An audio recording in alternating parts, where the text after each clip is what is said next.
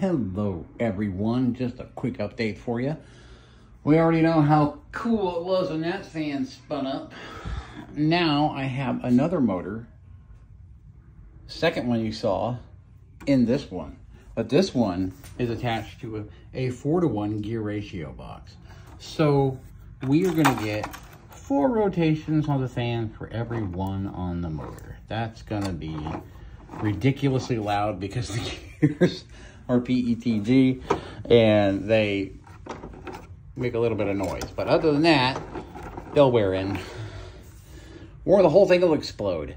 But at least it'll be fun. So I just wanted to let you guys know about that. That was going on. And I've been enjoying my, my new GoPro camera for the filming of stuff. But for the shorts, I still stick to the phone sometimes because I don't want to have to pull it into Adobe and edit the short. So we are doing this. We are going to be running bigger packs. Mismatched pair on these C rating, but same voltage. And since the voltage max we were pulling was under 50, roughly, during that last run, it shouldn't do too much damage to this pack.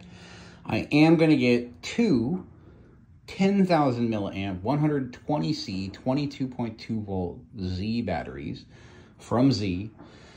That's going to give me 20,000 milliamps at 48 volts to run this fan. And the C rating is 120. So that should give us a little bit more torque, a little bit more power. And see if we can stress this fan out even more. So that'll be fun. But we also get to spin this one up too. So that one's going to be fun because that is also running on 48. 48 volts, which means I have to bring my monitoring rig from over there over to here and hook it up.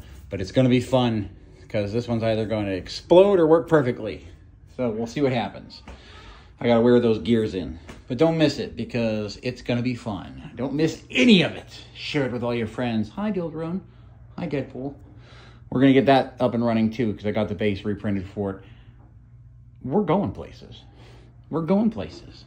And I want to take you guys with me. So don't miss anything because it's going to be awesome. Don't miss the live tomorrow either. Yes, you heard me. It's going to be alive.